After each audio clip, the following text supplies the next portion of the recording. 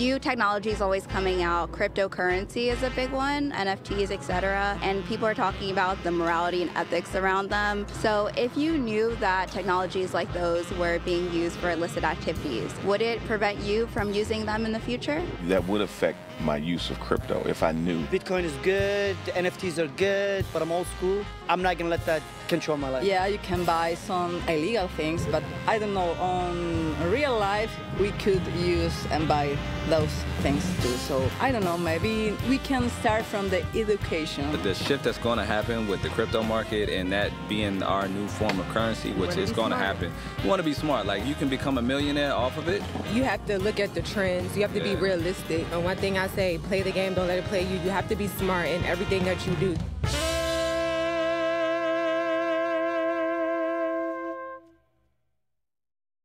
This is the United States of Anxiety. I'm Kai Wright, and welcome to the show.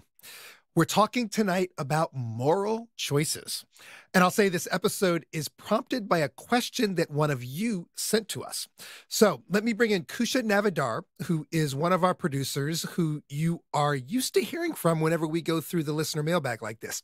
Hey, Kusha. Hey, Kai. So set this up for us. What question came to us and in response to what? Yeah, last month we did an episode about cryptocurrency, the promise and failure of the technology to level the financial playing field. One of you listening at home heard this episode and sent us a provocative question. Hey, Kusha. This is Tim from Brooklyn. Just listened to the episode on crypto and wanted to know a little bit more about the moral implications of putting your money into a market or a coin that seems so likely to be used for nefarious purposes, drugs, human trafficking, etc. Seems like Bitcoin and those kind of cryptocurrencies can be a little dangerous. Thoughts? Thank you, Tim. Kai, I love this question, but here's the challenge. How do you actually answer a question about morality? It kind of sounds like you need a philosopher. Yeah, so I called one. You called a philosopher? Yeah, Dr. Christopher Robichaux. He's actually an old professor of mine, too. Right. Senior lecturer in ethics and public policy at Harvard. He's also really good at explaining philosophy through superheroes. So we talked about Tim's question. Here's what Dr. Robichaux had to say. So, Dr. Robichaux, I am so excited to see you again. And right at the top, I just want to ask, have you ever heard of a question like Tim's before? I think it's a great question. I have heard this question before. More than that, I've asked questions like this of myself. And behind it is a deep issue that we face with a whole bunch of other things besides crypto, which is, do we want to play a part in broad enterprises that we know or have good reason to believe are at least deeply morally problematic? That's an unavoidable question that all of us face living the kinds of lives that we live today. I mean, folks in my courses all the time will, come to me with questions like, I feel bad about participating in a capitalist society, or I feel bad about eating meat, or I feel bad about buying this clothing line. And it's more than just I feel bad, right? But behind that is this, I think, pretty deep question, which is, where do we draw the line for ourselves when we know, in some sense, that we're a vector of suffering, that we in some way contribute to it by participating? Yeah, and crypto seems especially tricky because for a lot of people, it appears, at least the promise of it is a way to take back financial power. During the episode we did last month, I'd say we found a lot of tension, like a lot of people saying, hey, listen, this is a way for me to get ahead in this financial world that isn't really set up for me. Maybe it is for others, but not for me. Does that factor tip the scales one way or the other? So it's pretty easy to say, I'm going to take a moral stand on something because it has no benefit for me anyways, and I don't want to do it, right? Other people don't have those sorts of choices. But what you're introducing is the thought that, well, for some people, investing in crypto, say, really does come with some promise of some benefits. But I do think that if you really do believe, for instance, with crypto, that it does contribute to some really morally horrific things, that's got to go into the calculation. I mean, the deep question, and I promised you, for better or worse, this is the sort of thing that I do. The deep question here is, do moral reasons trump all reasons? If we sort of step back and be like, whatever else is true, morally, this would be the wrong thing, then that settles it. You're done. For other people, they're like, no, that just goes into the calculation, right? It could help me personally. It could benefit society in other ways. It's also morally wrong. I sort of fold that all together and come up with a result on what to do. I think that it's up to each individual to ask what they think comes with the conclusion, this is morally wrong. For some, that's going to be the end of the conversation. For others, it might just be the beginning. So can we take a step back a little bit, maybe? Just I'm thinking about somebody listening to this and they're like, well, what does morality even mean for money? I mean, money per se is, to me, just a means of exchange. I think really the question we might be asking is, what are moral ways in which to exchange goods and services, and what are some immoral ways to exchange goods and services? So I could imagine us saying, well, maybe the system of exchange that we're currently in, with the concentration of wealth amongst very few and everyone else struggling, that is immoral. But money itself, to me, is maybe a distraction. Mm. And so if currency, let's call it, on its face is amoral, should we think about crypto differently than maybe the dollar bill? It's a great question. I feel a little bit unqualified to answer that question. I think like anything else, something that really promises to be liberating has something very positive and has something very negative. I mean, I constantly think, in terms of analogies. I'm old enough now to remember the birth of the internet, and I remember the early promise of it, which is everyone's going to be connected. You're going to be able to hear from everyone. Yay. And now the problem is that everyone is connected and you can hear from everyone. Right. And, with the positive comes some real negative. And I think it's healthy to always be stepping back and asking, all right, let's at least try to make the goods outweigh the bads. I love that comparison to the internet because it feels so similar to the conversation we're having now, right? I mean, even in the way that you just phrased it with that liberation. One thing I love about your work is how you try to do it through analogies and specifically superheroes. When you talk about this idea of liberation and its promise and the two sides of the coin, does that evoke any example of maybe a superhero? Sure. I'll point to the obvious, but I think it's obvious because it's so powerful. The last panel of Amazing Fantasy number 15, where we introduced to Spider-Man, comes, Stan Lee writing the famous line, "With great power, there must also come great responsibility." Pete, look, you're changing. I know. I went through exactly the same thing at your age. Remember, with great power comes great responsibility. I really think it's important for us to know that the line is not "with great power comes great responsibility." It's "with great power there must also come," or "there must come great responsibility." Now, the power is the liberating part. Peter Parker is quite honestly, poor, nerdy geek. He doesn't have a lot of options in front of him. And suddenly he's Spider-Man. Suddenly he can do amazing things. Suddenly he has a lot more opportunities in front of him. Stan Lee immediately comes in with, okay, well, you have a lot more power now. You have a lot more opportunities. Don't forget that there must come responsibility with the exercise of that. I think that money is one way, and one obvious way in which one can gain some freedoms. I think in some ways the entire narrative of superheroes is looking at individuals with tremendous power and asking ourselves, are they living a responsible life with this power? I'm old enough to remember when Facebook was being invented, and the promise of that was, here's a way to get people connected, meet up with your high school friends, et cetera, et cetera. And now we're at a point where we're asking serious questions about whether Facebook and other social networks, but this one seems to stand out, is it eroding democracy? Did we use this new power, this new freedom responsibly? What that makes me wonder, and this might be reducing it a bit too far, but isn't the moral thing to do maybe to get involved and steer it in a way that promotes good for society? Well, I'm always hesitant a little bit to say what's the moral thing to do, right? The thing I will always warn about, and this is true of all of us, we often go into some things thinking, I'm going to be the one to use this tremendous power wisely, and I'm going to be directing it towards great ends. And then, they usually write, tragedies about those people. And then they wake up one day and they're like, how did I end up and accomplish all these horrible things? How did I? And of course, the story is never like this one moment. It's always this gradual erosion of one's moral character. I think this is true for people that serve in government or anything else as well. It's like, you can always justify and rationalize something by saying, look, I'm just going to stay on the inside because there needs to be good done in here.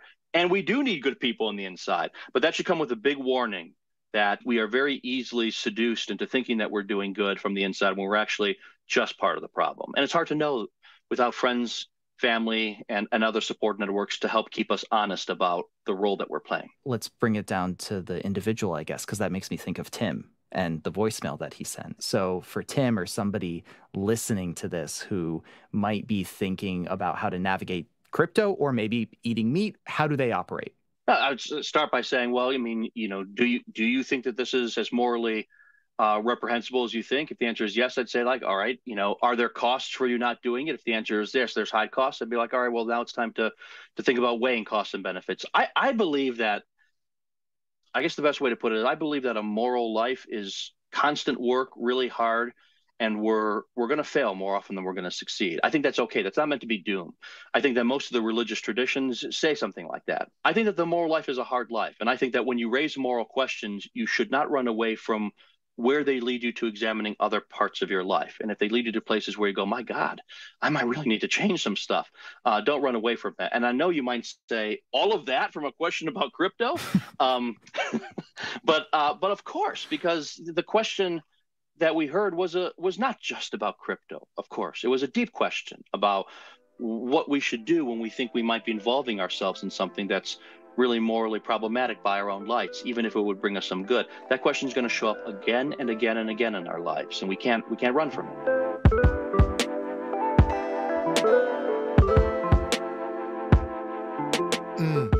Kusha, it really struck me when Dr. Robichaux asked in the beginning if moral questions should trump all other kinds of questions, because honestly, I don't really know how to answer that. Same. So I've got a follow-up question for everyone listening. Have you ever had to make the tough call in your life when morality took a backseat to other factors? What was the choice and how did you make it? Email us a recording of your story. Yeah, and I immediately think of stuff like continuing to eat meat when you don't have other options, or investing in a company that does harm in the world. Well, funny you should say that. All these questions of technology, digital life, democracy, and inadvertent harm got me thinking about one company we'd all benefit from understanding a little bit better. Facebook, or as it's called now, Meta. In fact, I called up someone else to help me understand what we can learn from their history with regards to how we're living our lives online. Okay, wonderful. We will hear more about that in just a moment. Thank you, Tim from Brooklyn, for inspiring this conversation. And thanks to Dr. Christopher Robichaux, Senior Lecturer of Ethics and Public Policy at Harvard's Kennedy School of Government. We will be right back to pick up this Facebook discussion. Stay with us.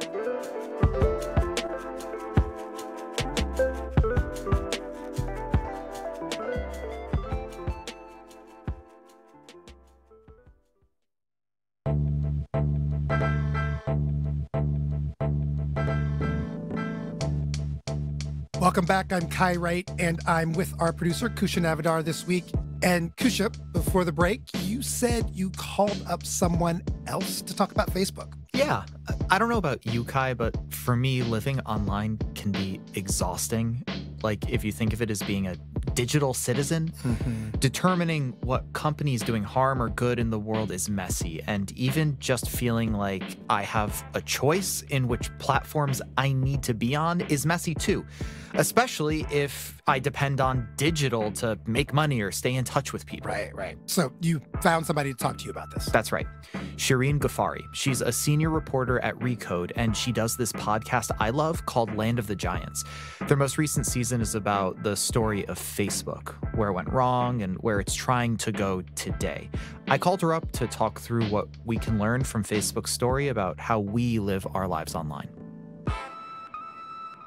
You know, I thought about how I wanted to start the story, and I actually came to the point where you did start yourself. It was on a specific date, October 28th, 2021.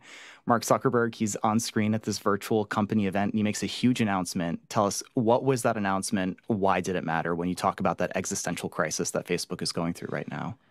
Right. So Mark Zuckerberg starts this special event, and he makes a change that people had been whispering about, but no one knew exactly when it was going to come or what it was going to be. And it was that Facebook was rebranding itself. And it's going to change its name to be Meta. And that from now on, the company would not be just a social media company, that the company's North Star would be this concept of the metaverse. Why did they do that?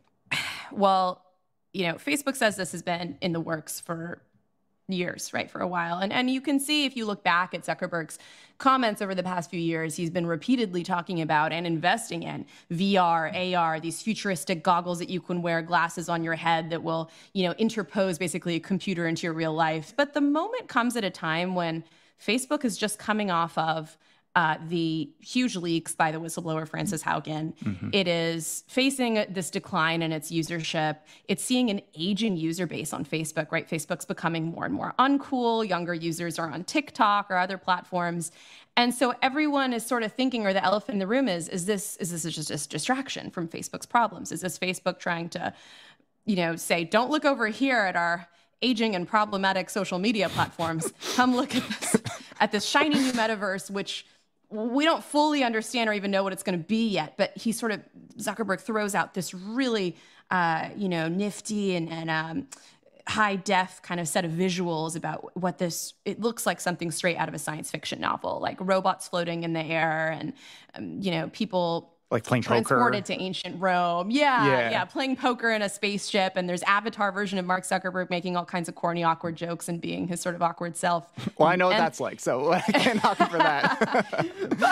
But it was quite a moment, and it really felt like he was trying to evoke sort of this almost Steve Jobsian type of big presentation that captures the world's attention and inspires people. And it wasn't quite received that way, I would say, just given the controversy and the state the company is in. And you feel like he was distancing himself from something. Can you say explicitly, like, what that something was that he was trying to distance himself from? I think it's just the baggage of the past. You could hear it in his voice that he was ready to move on to something new. He's a coder, he's an inventor, and he even says, I'm most excited about building new products, new tools. And kind of the subtext there, or maybe what he isn't directly saying, is that social media is pretty old at this point by technological standard. The concept of Facebook or even Instagram, it's not really innovative anymore, right? So this seems to be what Zuckerberg's running away from is this sort of stagnant medium of social media that he's come up with. Yeah, and something that has created a lot of complications too in society, right? Like you talk in your podcast so much about the trajectory of Facebook being one that they didn't expect, I guess, if that's fair to say. Like along the way, things happened that created a quagmire. I think the story of Facebook is, if you could sum it up in 2 words, is like unintended consequences. Both good and bad sometimes. Unintended in that they reached more users than probably anyone could have predicted in a very short amount of time. They had billions of people using the platform. On the other hand, they just time and time again failed to see around corners about how people could exploit their platform, how Facebook and Instagram and WhatsApp can draw out or encourage, enable, or at minimum just become a platform for some of the ugliest aspects of human behavior. Let's talk about that history a little bit, just tracking the big moments. When you were reporting, what was, and I guess now that you're done and kind of looking back, what was the first big moment that you identified in their history that things started to go wrong? Can you walk us through that a little bit? If you go back to Facebook's early days, all there was you look up someone's name, you see photos of them, and you see their what they call the wall, right? Where your friends can leave comments or whatever. And it was more like a directory, really, initially, than like the kind of robust social networks we know today.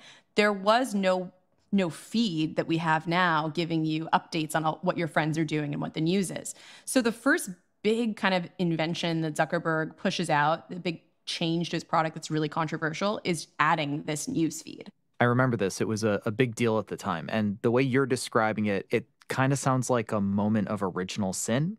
Why was this such a fundamental and it sounds like irrevocable shift? When newsfeed was first introduced, it's a big change because people are used to, right, going and seeking out information, kind of like how you would use Google, right? Like you type in someone's name and then you go see them and you see what's going on in their lives. Now you don't have to do anything. You can just sit back and relax with the invention of newsfeed and see a list that's constantly changing, right? Of who's going to what party, what photos they're tagged in. It's a massive change in just how people are consuming information on social media. And it was a big deal. People didn't like it. I would say this is the first time that Zuckerberg and the company face a very strong public backlash, a real like user protest.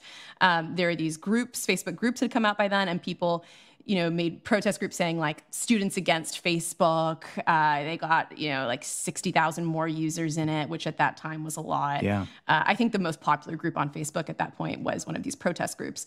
And Zuckerberg doesn't back down. He keeps the newsfeed. And, he kind of, first he writes a blog post kind of flippant and dismissive of people's concerns, saying like, relax, breathe, calm down. And then he becomes a little more apologetic, but he still doesn't really fundamentally change this idea that we're going to broadcast your information to your friends. And so is there something that you think could have been different about how it was handled looking in retrospect? I mean, in retrospect, I could see a leader who's less sure in their footing just canceling the change, right? Saying, my God, we're getting our biggest user revolt ever. I mean, they kind of knew it would be controversial. At one point, they had security guards outside their office. There was one group, we talked to an early product manager and engineer who helped develop this, and unfortunately took a lot of the blame for it, even though she wasn't the only person working on it, and the buck stops really with Zuck. But because her name was on the product rollout, they made a group called like Ruchi is the devil. Her name's Ruchi. In another world, you could see Zuckerberg saying, this is a disaster, let's just stop.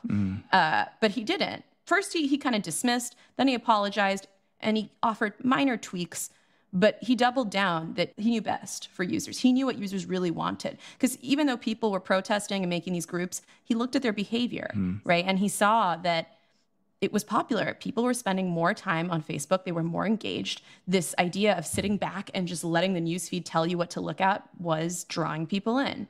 And that's just become the default mode of how any social media network exists today, is this idea of a feed. Yeah, and it's so cool that you brought up Ruchi Songvi, who is the engineer that helped make the newsfeed, because a quote of hers was actually one of the standout moments for me in this season so far. Would you raise anything or just change anything in the way you approached it at all? I think that to anticipate all of these things would have virtually been impossible. And in retrospect, had we been oracles and been able to predict all of these things, it would have probably stopped us in our tracks. I think the issue is technologists as a genre of people are just optimists at heart. When you heard her say that, what did you make of that? I was both surprised and not surprised. And I kind of thought that maybe she would come up with some guardrails, but she gave a much more kind of purist Silicon Valley answer to me, which is the part that's not surprising, because what she says about optimism, I think, is really true and resonates with how most leaders in Silicon Valley talk to feel, which is that if you worry too much about how your product can be misused, if you sit there and you're kind of like Eeyore about it and say, well, this is all the way the world is bad and you get stuck. So I actually think it was a pretty honest answer. And I kind of respect in a way that she was giving the most purest defense of social media, and that you have to accept the bad that comes with the good. Yeah, and it really resonated for me too, because it was this idea that, well, if it's almost impossible to know everything 18 years from now, I can only look at right here. And I gotta say, that seems reasonable if you think about all of just the impossibility of going through every single way or looking into the future with you can't. So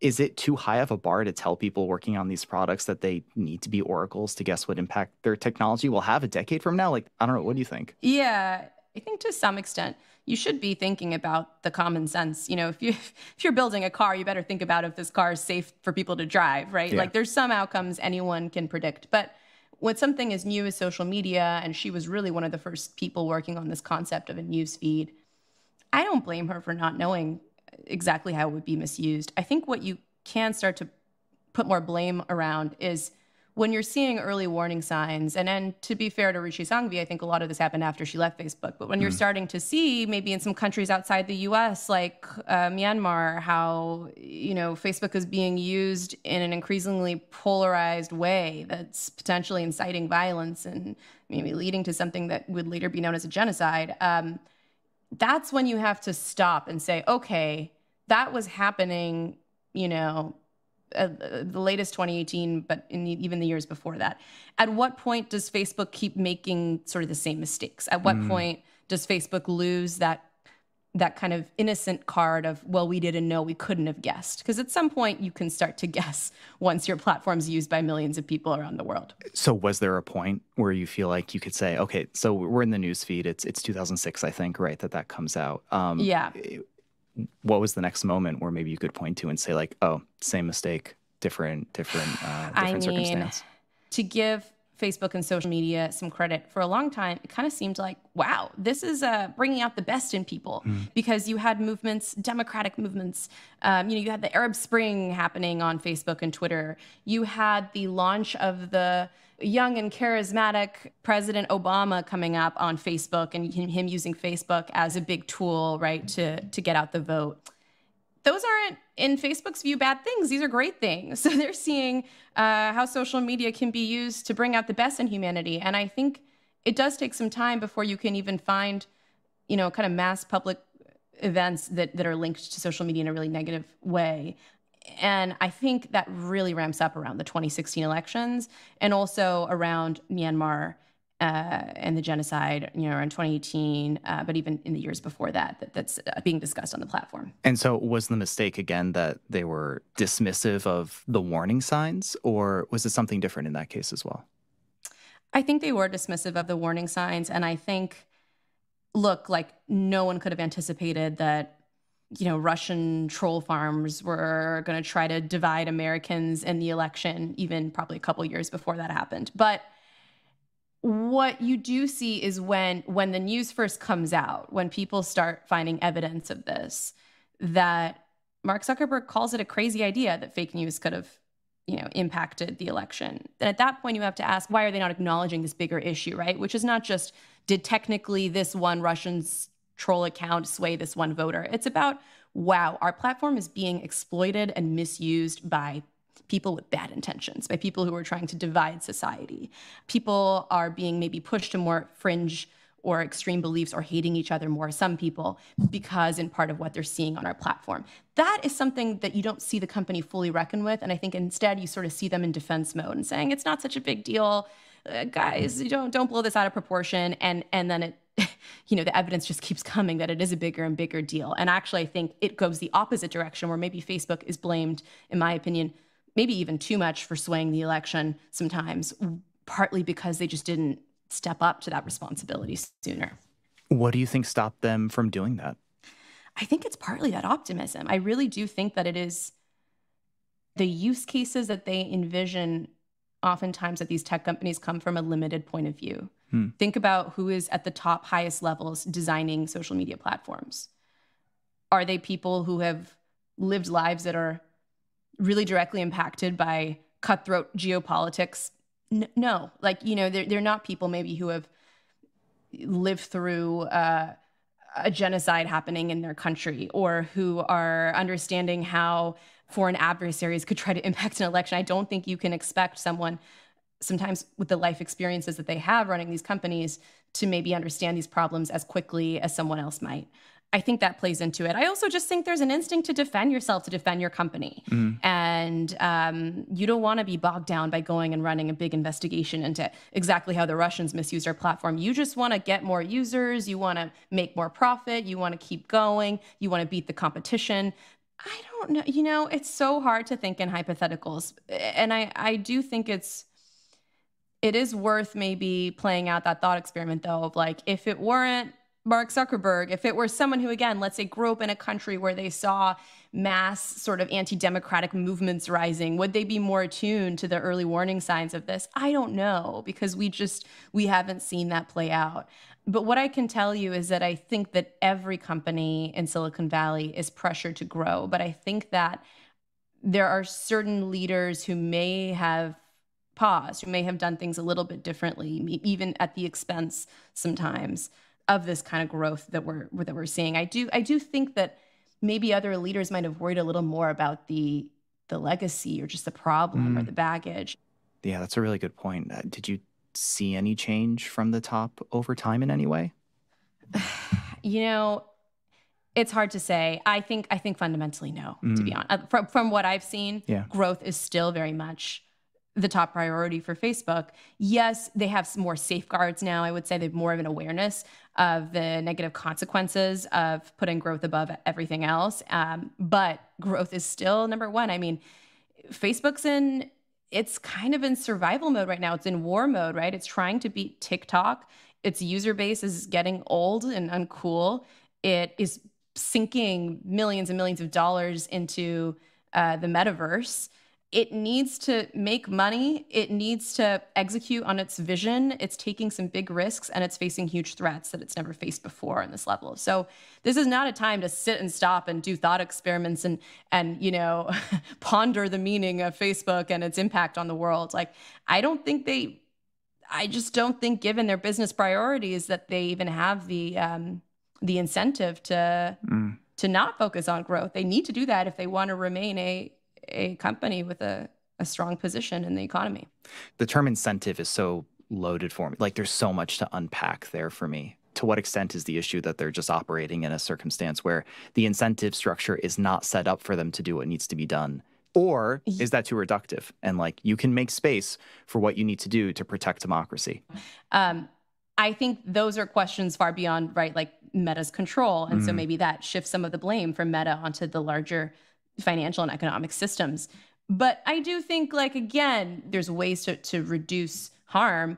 And I think there's an argument that all this controversy that Facebook gets itself in, that it thinks is a distraction, like, let's say, misinformation or anti-democratic, movements happening on the platform, or, COVID hoaxes. I think all of that ends up harming the company, or user privacy issues, because all of that actually impacts user trust, and all of that kind of maybe leads to users not being as excited about using Facebook as other platforms.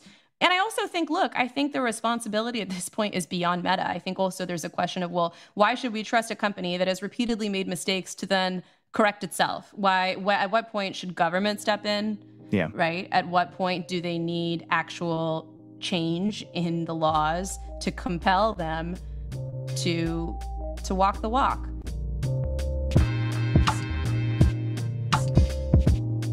This is the United States of Anxiety. I'm Kai Wright. You're listening to our producer, Kusha Navadar, in conversation with Shireen Ghaffari, host of the podcast Land of the Giants. They're talking about the future of Meta and what we can learn from the company's story as we navigate our own lives online. We'll take a break. We'll be right back. Stay with us.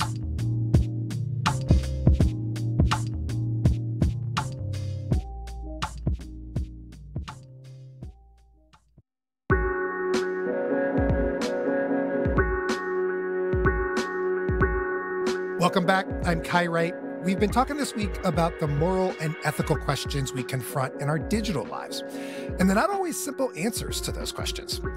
As our producer Kusha Navadar pursued the story of Facebook and how it has or has not answered these questions, we got curious to hear from other tech workers. I'm John Clark. I'm currently a PhD candidate studying how we can better anticipate the impacts of AI. My name is Jackie, and I'm a product manager for healthcare products. What responsibility, if any, do you feel about the use of the technology that you're helping create? I think as a product manager, you have a lot of responsibility for the products you create, but I think there are small trade-offs that you have to make when you're looking at a product in order to figure out, for example, should I collect more data to improve the product? And I think that is definitely a bit of tension between user goals and then also company goals. And that's sort of what you try to navigate and prioritize. When you were entering your field or looking for a job, did you think consciously about the ethics of what you would be working in? Yes.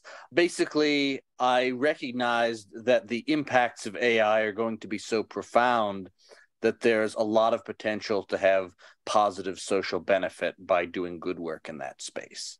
I've become acutely aware of the negative mental health impacts that social media can often have. On Instagram or Facebook, we see these highly curated snippets of the best moments in people's lives, but we see our own lives in their totality with all the pain and disappointment and frustration and failure. The sample we get through our curated feeds is not necessarily representative of how our friends actually live and what they believe.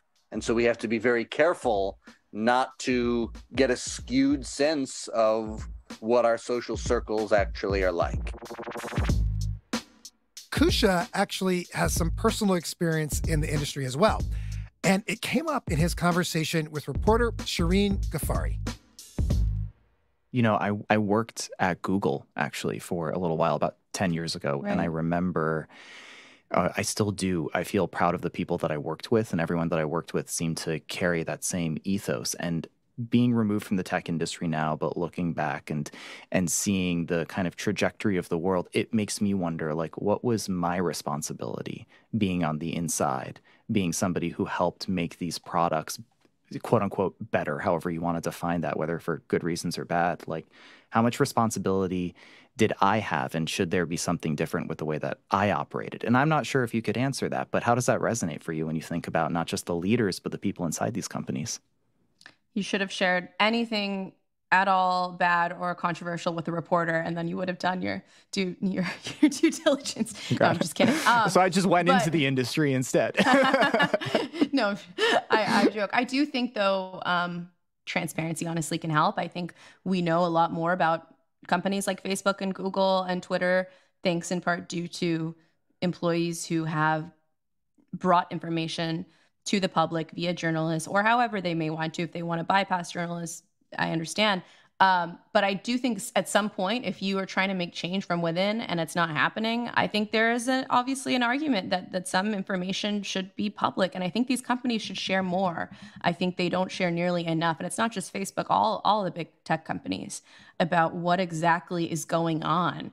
And unfortunately, there's just this very small segment of society who are people who work at Google or Facebook who really even come close to even understanding how these black boxes work. So that is a great responsibility. I really do think so. Now, do I think every person in there is going to be able to change this massive ship, this massive, like Leviathan, like company that they're working for? If you're just a product manager or you're an engineer, I don't know. But I do think that that anyone who works at a tech company is sort of in a place of privilege if you feel like you have any kind of say and you feel a certain way. I would say advocate for it, because there's not many people who even come close to that level of proximity. In your most recent episode, you talk about some of the challenges that Meta now has been confronting more recently.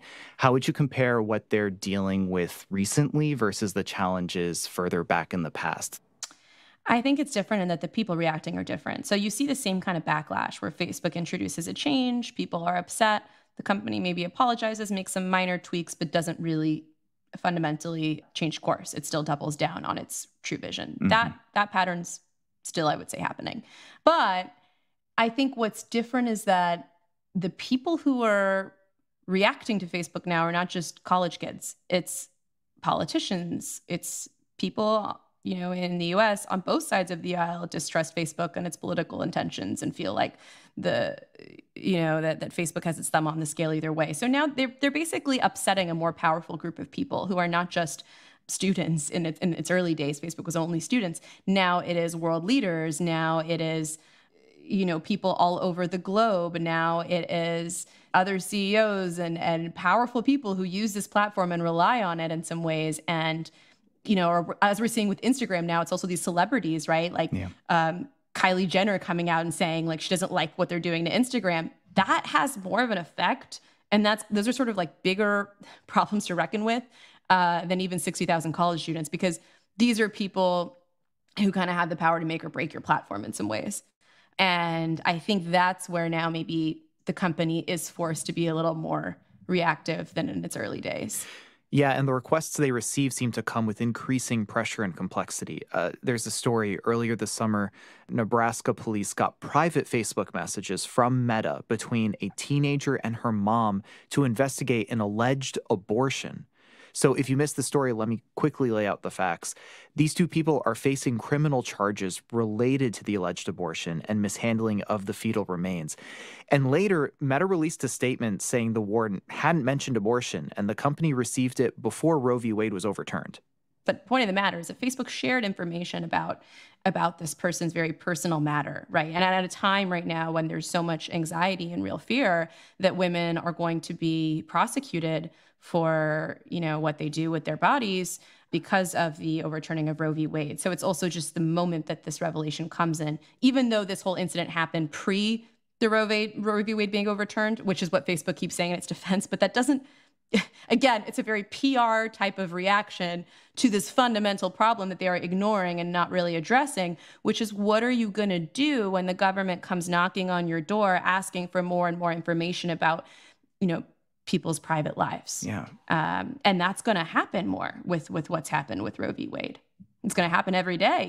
It's going to become routine. So I think this kind of case is the first we're hearing, but there's probably been more in the past and there will be many more in the future. And it's hard for me to hear a story like that and not think about the future of our data and our identities online. Like, is it even possible to say what that future looks like? I kind of personally tend to dismiss a lot of privacy concerns about data on social media companies, at least in my own life. But something like this makes you pause, makes you think, wait a second, we can't always anticipate a conversation that me and you are having today that we may think is perfectly legal and fine may become illegal tomorrow in the world we're living in, right? And at times of kind of political change and a changing of people's values in this country. So that's a little scary to think that these companies kind of have a log on you of every conversation you've had, and these things could be used against you in a court of law for sure. I gotta say, as an individual, it feels like I'm often at the whim of whatever a company decides to do. If I depend on that platform, if I want to be a part of economic activity, social activity, anything, am I powerless, or are there things that I can do to take back agency? I think there absolutely are things you can do. And again, I think it's kind of like voting. Even if as an individual person you think, oh, this is pointless, it's just a drop in the bucket. We know in the whole it isn't, right? And same thing with what apps you choose to use. If you really don't like an app, there are alternatives. So right now, a lot of people are talking about the potential of crypto, the metaverse, obviously, Web 3.0, all of these buzzwords, but they are real technologies and they could make a real difference in the future. So another decade from now, do you think we're going to have similar stories about how these technologies showed so much promise, but ended up creating great harm? And there was a canary in the coal mine that we could have pointed to. Yeah, I think we're already having those conversations. And so I really think this is where, Facebook or Meta does have a chance to do it better. It's early. We'll see. They're promising they will, that they've learned lessons from the past. They're saying they're catching stuff earlier, but we are hearing some of the same early problems, I'd say. I think they may be getting a little faster at fixing it. There was one report about a user testing group for one of Facebook's metaverse products, which is their kind of like hangout social space called Horizon. And a female, a woman who was a user tester in there said that she was being like virtually groped by other users, by male users in the metaverse. And, it's Facebook, they Meta caught it and they started to introduce these kind of bubbles. So they say now that if you're in the metaverse, your avatar cannot like automatically go up to another avatar. You have kind of a personal safety net around you. And I think that's an example of, okay, not great that this happens. Like, couldn't they have thought of this sooner? But on the other hand, it's not like it rolled out to, it wasn't like already a mass adopted tool the way that Facebook was when it was being used for genocide, right? This is still relatively niche, and this is still something that they're seeing in user testing maybe before the product fully launches. So, I think we'll see. I think even with a company like Meta, I want to give them a chance to see if they really improve, even though if in the past they've made repeated mistakes. And I do think we're definitely going to see all the same problems about bullying, harassment, misinformation, I think maybe even more amplified, because if you think about it, this metaverse vision, if it's fully executed, feels more lifelike. It feels more immersive. There's more senses involved. This groping, it felt more personal than if someone were to type out that I'm groping you, because it's actually like you feel like you're in an alternate world and this avatar is coming toward what you feel like is, a version of your physical body. And you can think of how far this goes. What if we start to introduce actual touch? There are like sensors and things that can recreate, feelings that we don't experience right now in our kind of 2D digital worlds. So I think we have to be more concerned about these problems and just, I think give feedback and give it early. I'm glad that user tester shared her experiences, right? What surprised you the most about Facebook's story? That's a good question. I would say just how much they were worried about competition at every stage. I mean, I think it's, I always thought that Facebook was number one, and it has been for so many years, for like nearly 2 decades. It's kind of been the biggest social media company in the world. But I think now more than ever with TikTok, I'm understanding just how much at any point in time, Instagram before Facebook bought it could have overtaken. WhatsApp before they bought it could have overtaken. Twitter, Vine, what have you. All these companies are constantly kind of threatening Facebook's existence. And some of them, Facebook wins because they buy them, like Instagram and WhatsApp.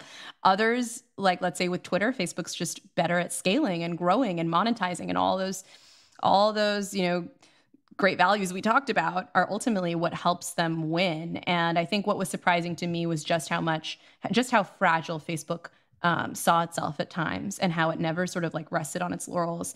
And I think it needed to do that. And as bad as the company was at seeing around corners regarding the societal impact, regarding Cambridge Analytica or Russian misinformation or what have you, they are great at seeing around corners with competition most of the time.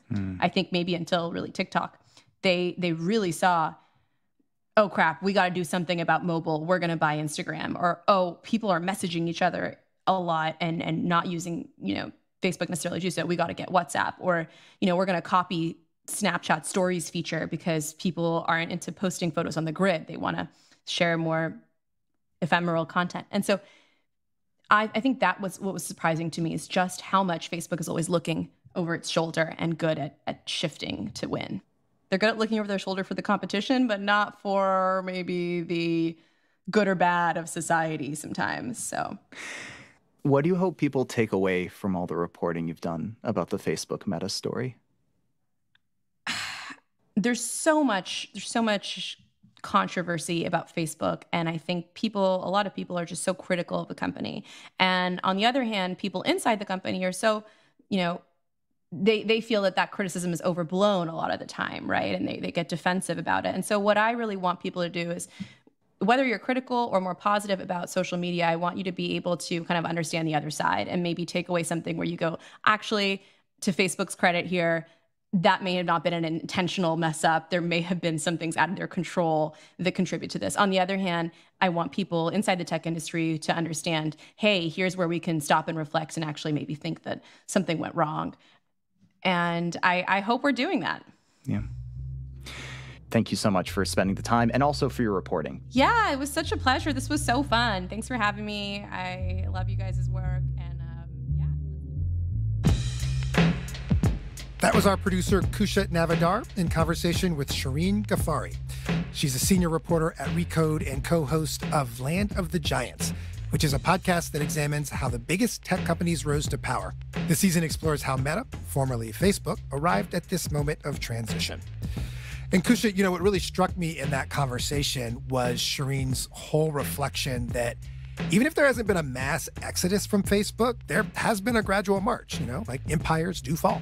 Yeah, Kai. And, for me, it's personal. A lot of times I feel stuck about where I need to be online. And I bet a lot of other people feel that way too. Yeah. So how do you choose? And what do you do when those options come with baggage? Like with Facebook, it creates some harm in the world. Indeed.